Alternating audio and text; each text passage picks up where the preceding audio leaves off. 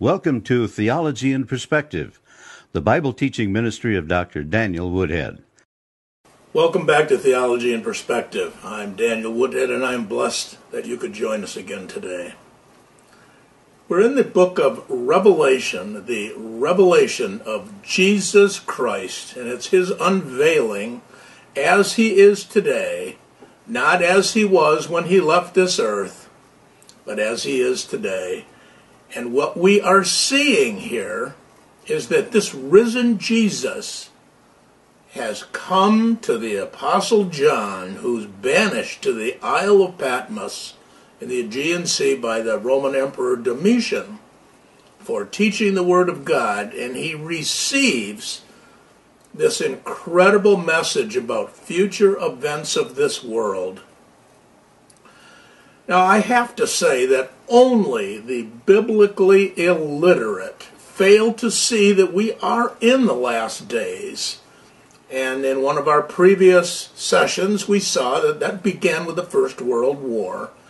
And we see the Jewish idiomatic phrase, nation rising against nation and kingdom against kingdom, where the Lord Jesus himself used these terms to discuss the last days. Now, his second coming is going to pertain to the entire world.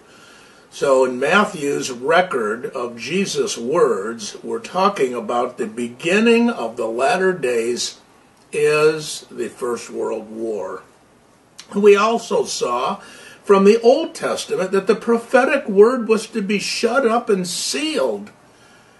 Now, the prophet Daniel received this word, "But thou, O Daniel, shut up the words and seal the book. Even to the time of the end, many shall run to and fro, and knowledge shall be increased."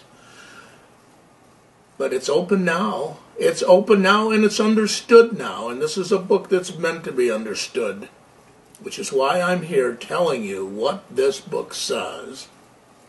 We saw the general outline in verse 19 of chapter 1. We saw that John saw the risen Christ and who he really is now. I want to give you a very brief outline of the Revelation sequences. Jesus is revealed. Then there are messages to the churches. These are warnings and an exposition of all church history. Then there is the rapture of the invisible church. And these are terms that I'm going to explain as we go through this book. The visible church and the invisible church. Then there is a 7-year tribulation that will begin.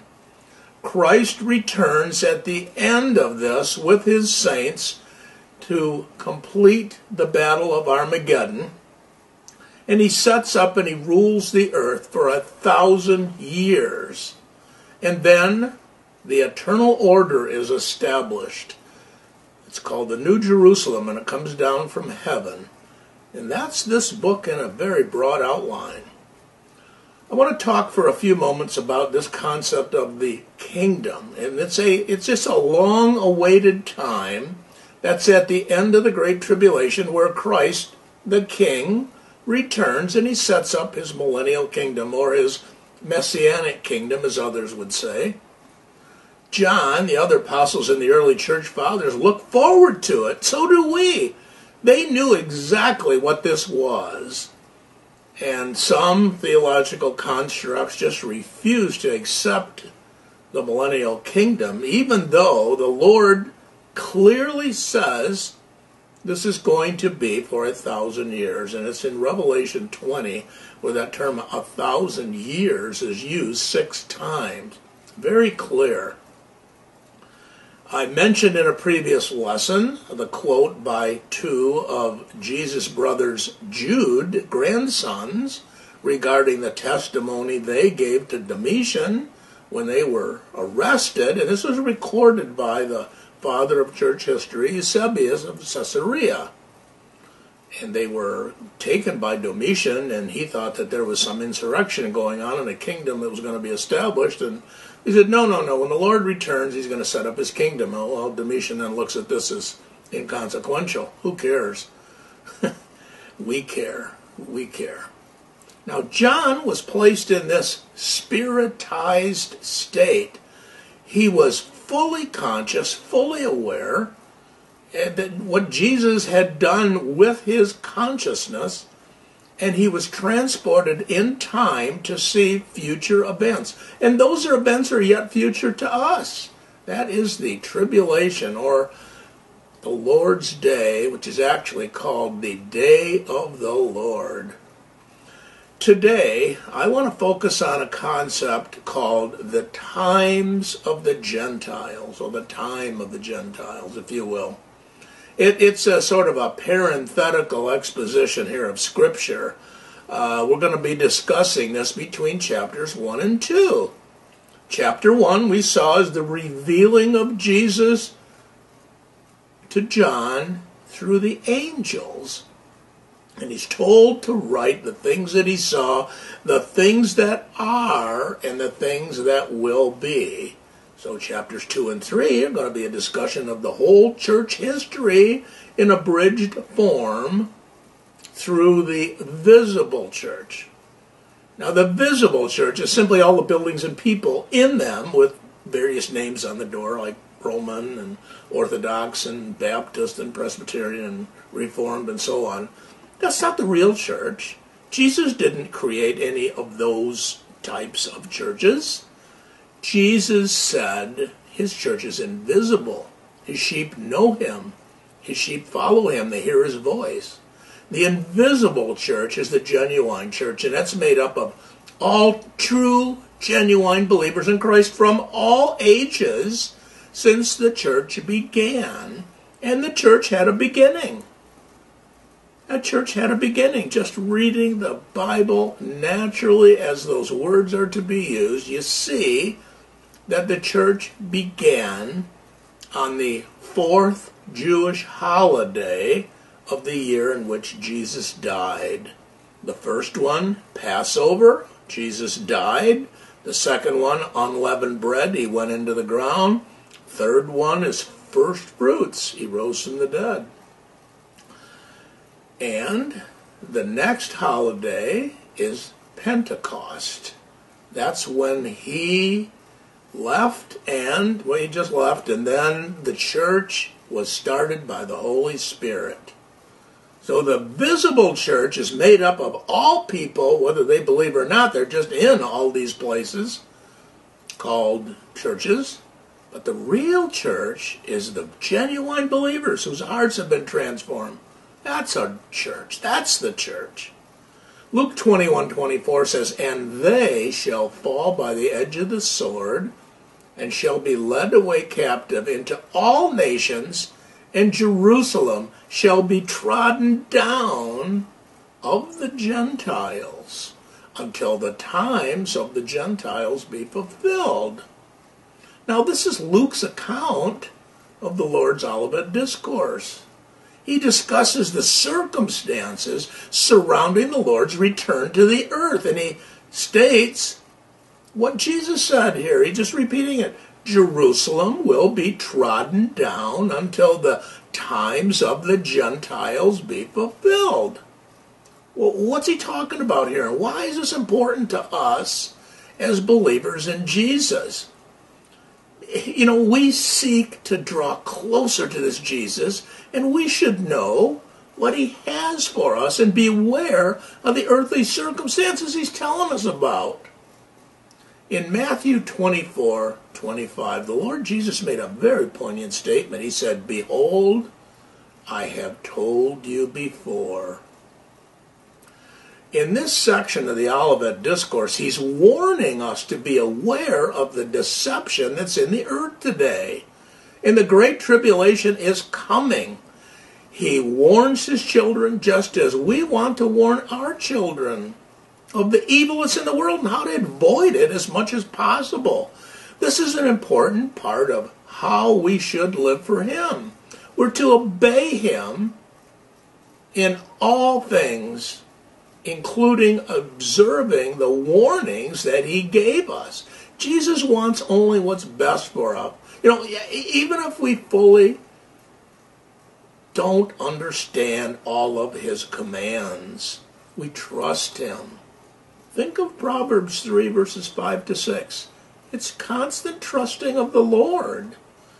The times of the Gentiles are just a long period of time, from the Babylonian captivity of the Jews until the second coming of Jesus. During this time, the Gentiles are going to have control over the city of Jerusalem.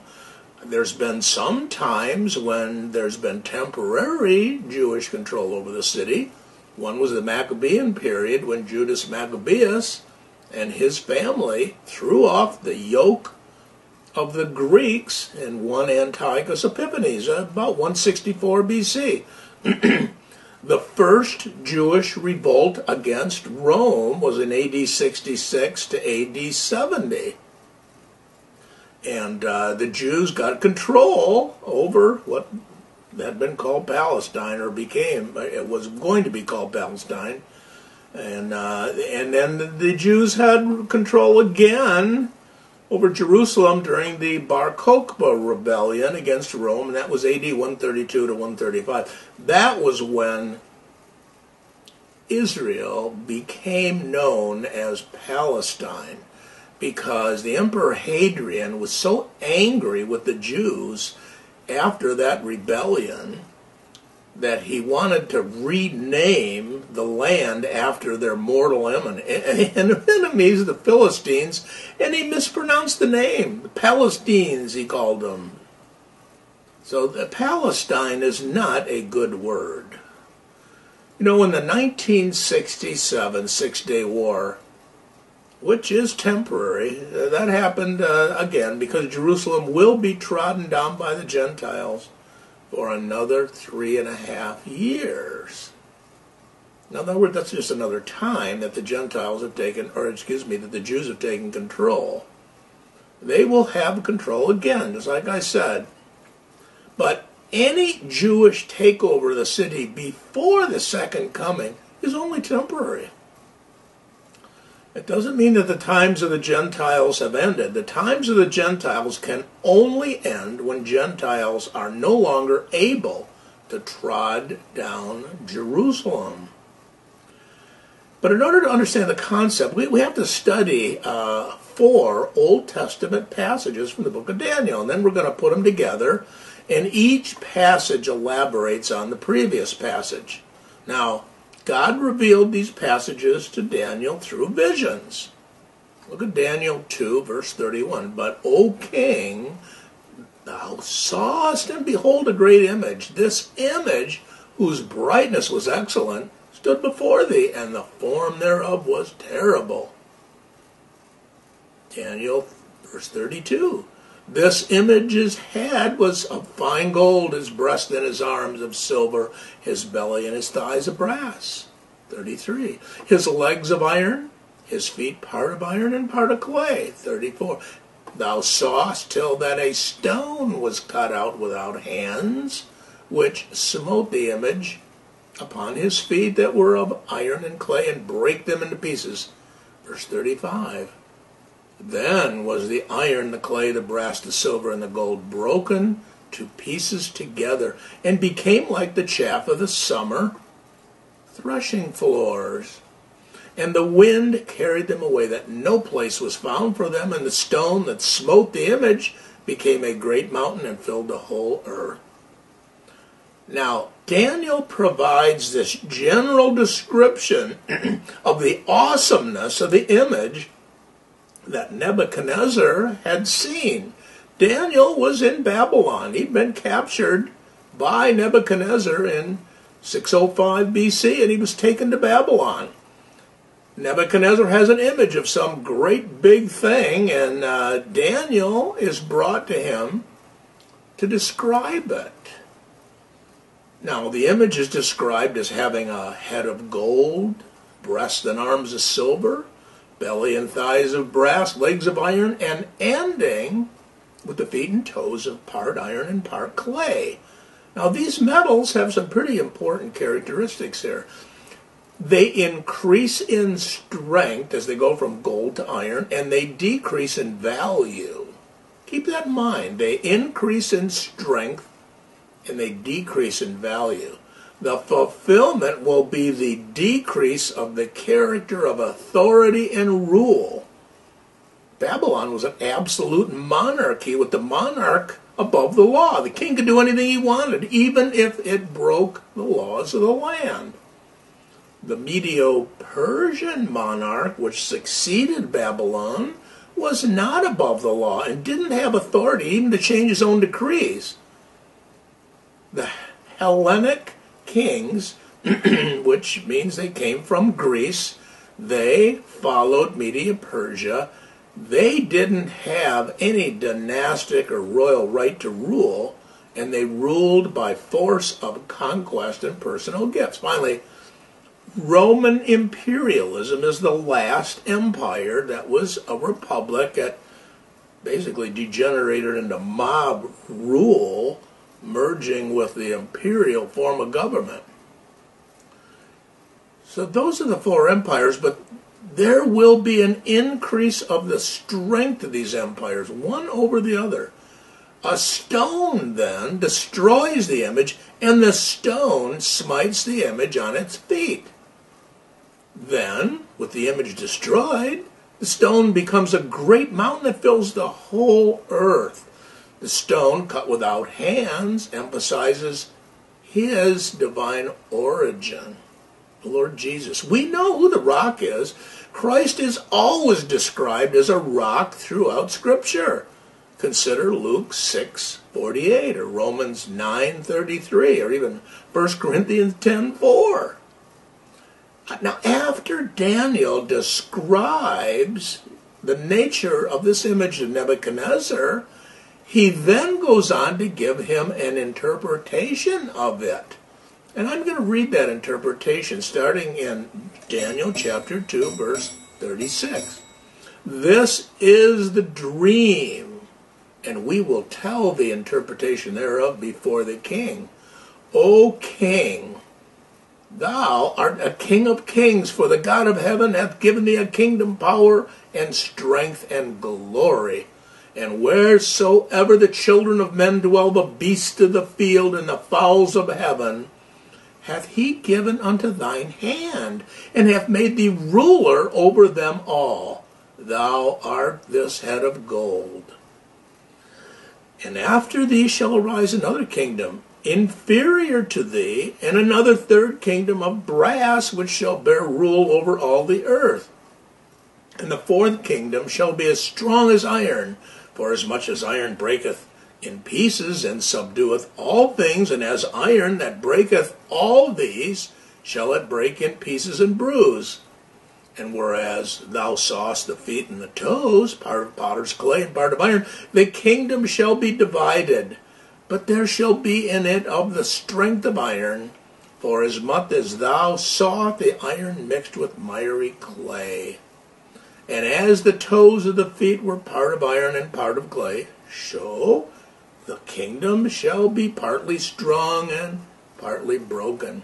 And whereas thou sawest iron mixed with miry clay, they shall mingle themselves with the seed of men, but they shall not cleave one to another, even as iron is not mixed with clay.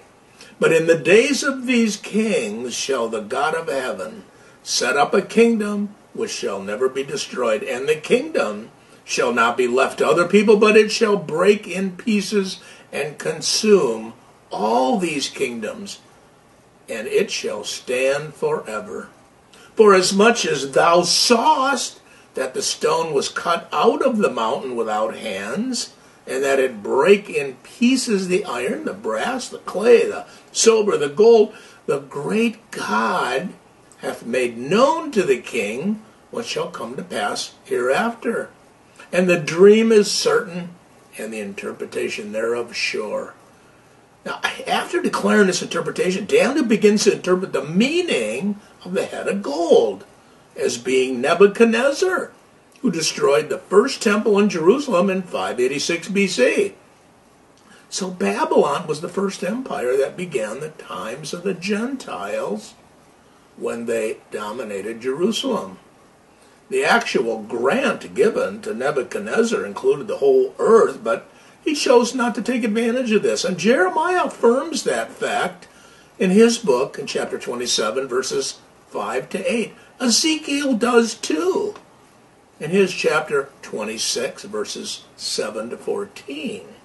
Now, the two arms of silver united unto the breast of silver represents the two nations of Medes and Persians who established the Medo-Persian Empire and declared it to be inferior to the Babylonians. It just lacked the inner unity of Babylon because the Medes and Persians were united, but they were never really fused into one people group.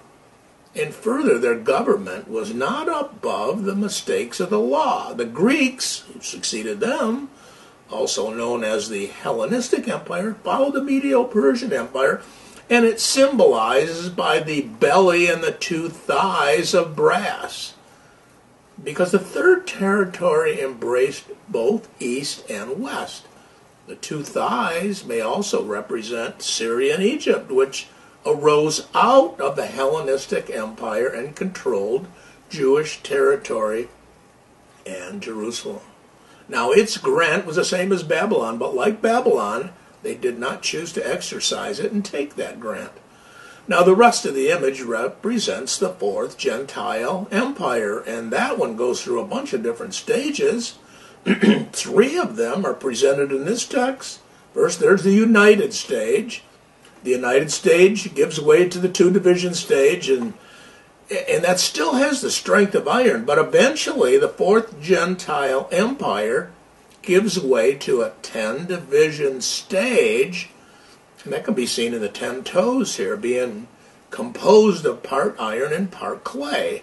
Now, part of this 10-division stage is going to be strong, part's going to be brittle and weak. The lack of cohesiveness is especially evident in this image within the toes. Unity is impossible, and the 10 divisions take place because the different elements just won't coalesce together. The fourth Gentile empire is unique from all the previous ones. It totally subdues and crushes all that preceded. It's the fourth Gentile empire that is particularly emphasized by the text dealing with the times of the Gentiles. However, the fifth empire that will follow it will not be Gentile, but Jewish. Two prominent symbols are used here, but they're consistent with their use everywhere else in the Bible. You know, whenever the word stone is used symbolically, it's always a symbol of the Lord Jesus, God the Son, the second person of the Trinity, the Messiah of Israel. And wherever the word mountain is used symbolically, it's always a symbol of a king, a kingdom, or a throne. Therefore, following the fourth world Gentile empire, God's going to set up his own kingdom.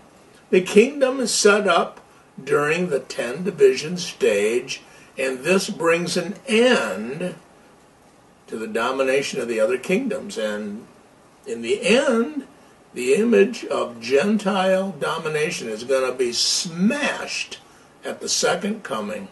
Once the Messianic stone smashes Gentile domination, the kingdom of God is going to be set up. So, let me summarize here. The first passage dealing with the times of the Gentiles is a period of time when four Gentile empires are going to follow one another in sequence. And the fourth empire is going to go through several different stages. But eventually, this is going to give way to God setting up his own kingdom. And the Gentile empires are of human origin, but the kingdom of the stone is of divine origin. And while the Gentile empires are all temporary, God's kingdom is eternal. So, this then is the sequence. He started with the Babylonian Empire, the Medo-Persian Empire, the Hellenistic Empire, the fourth empire that will be described later, the united stage of that empire, the 10 division stage, and then finally the Messianic Kingdom. Now, I am going to close for there today, but we're going to continue this discussion of the times of the Gentiles in our next session, because we are going to go to the 7th chapter of Daniel, where Daniel has a dream, if you will. It's a vision, which is much stronger than a dream, and he receives information about beasts. And these beasts describe in great detail characteristics of these empires. And there's a lot of characteristics of the last beast, if you will. So we're going to look at that when we resume this. It's real important that we understand that the outline of all of human history since the Babylonian captivity in 586 BC of Jerusalem are important for us to understand this book of Revelation. Remember what I said early on. It's important to understand the Old Testament in order to understand not just the New Testament, but Revelation. That's the key, understanding the Old Testament. This is a Jewish book. It was written by Jewish people. All the apostles were Jewish. All the writers of the Bible have been Jewish. Jesus came unto his people, the Jews. Yes, they rejected him. At least the leaders did. The common people didn't, by and large. But the leaders did. Beloved, if you do not know this Jesus of Nazareth, I would beg you to consider his claims. He claimed to be God. He claimed to come into this world for the express purpose of sacrificing himself to appease God's justice. Not vengeance, but justice. Satan, the celestial being, had polluted the heavenly tabernacle and came into the world domain in the Garden of Eden and caused sin to come into the world through our first parents, Adam and Eve. That sin has caused a corruption here that we can't imagine the magnitude of. It's way beyond our understanding, because this is all we know. Jesus provides the way out of this craziness by trusting in Jesus, putting your faith in Jesus. The Bible tells us that we are saved by grace through our faith. And it's not something we can do. Otherwise, we'd brag about it. This is nothing we can do other than just believe the historic fact that Jesus died and rose from the dead. And I would ask, if you have made that decision today, that you call us or write us at the address or the email that is on the screen in front of you now, and we will send you a free brochure, no cost. We won't follow up, we won't call, we won't bother you. We want you to have a relationship with the Lord of the universe, to guarantee that when you leave this body, as we all will leave our bodies, you will be with Jesus in paradise on the other side. If you've made that decision today, call, write, tell us that you've done this. God bless you. We hope you have been blessed by this message today on a contemporarily relevant Bible topic. Dr. Woodhead has been teaching the Bible for 25 years. He is a pastor, an author, and conference speaker on various biblical subjects. Dr. Woodhead is the Dean of the Jewish Studies School at Schofield Seminary. His seminary teaching includes the Old Testament and Biblical Hebrew. He has attended Hebrew University in Jerusalem and Hebrew College in Massachusetts. Let us know if you have any questions about today's broadcast. We look forward to providing you with continuing Bible messages each week on this station. God bless you.